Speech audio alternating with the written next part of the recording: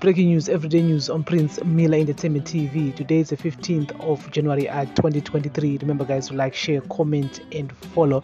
So, guys, the upcoming general elections in Zimbabwe should be a highlight of the country's willingness to rejoin the Commonwealth. But so far, nothing is pointing in that direction, according to Sonny Leong, a British Labour Party legislator. Leong was speaking during a parliamentary debate on Thursday on what the UK was doing about Zimbabwe's readmission bid. In the context of Zimbabwe's application to rejoin the Commonwealth, the 2023 election could and should be an opportunity for the government to demonstrate its democratic credentials. Sadly, things are not looking good, he said. There is consensus within the Commonwealth that Zimbabwe should be readmitted. Leong asked whether keeping Zimbabwe outside the group would do any good. He also pointed out the Commonwealth itself was not entirely in good standing, with some of its members also violating basic human rights. Therefore, asking too much of Zimbabwe was not fair. The Commonwealth is a progressive bloc. However, that does not make me blind to the flaws and inconsistencies of the organization and its constituent nations. On the issue of capital punishment, for example, only 37% of Commonwealth countries have abolished the death penalty in law, compared with 57% of all countries internationally, Leong argued. Indeed, several Commonwealth nations have defended their sovereignty right to retain it, although we should loudly condemn shares abuses of power being intact in Zimbabwe. Let us be wary of making demands of a country that sadly some current members would not themselves meet. Liberal Democratic Baron Johnny Oates said severe damage would be done to the Commonwealth reputation by readmitting Zimbabwe, while it failed to meet the basic standards of the organization's human rights benchmark. Oates said Zimbabwe was in flagrant violation of the Harare Declaration of 1991.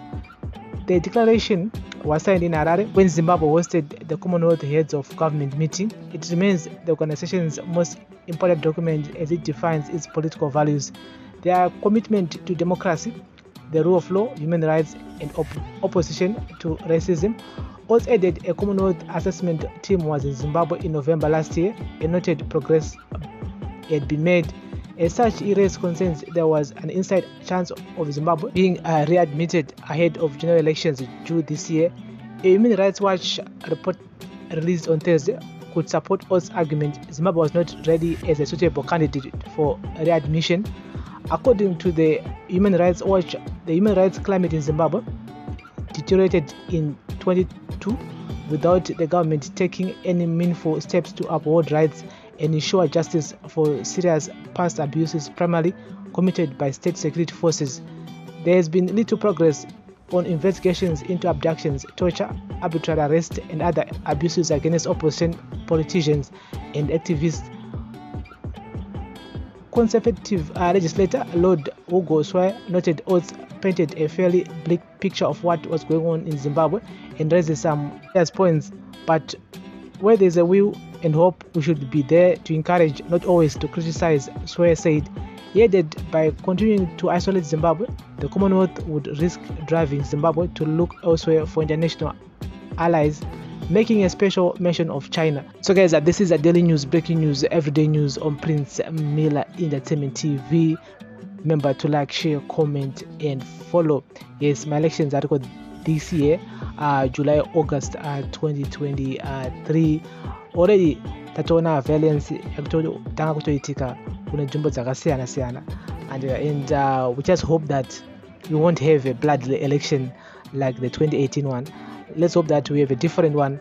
Let's hope that people will be able to go and vote in peace, and let's hope that the government will implement my reforms before my elections, and we just hope so. Just hope. Otherwise, all the hopes for joining Commonwealth anenge akandwa musango, because pakaipa. Daily news, breaking news, everyday news on Prince Miller Entertainment TV. Remember to like, share, comment, and follow. Bless up.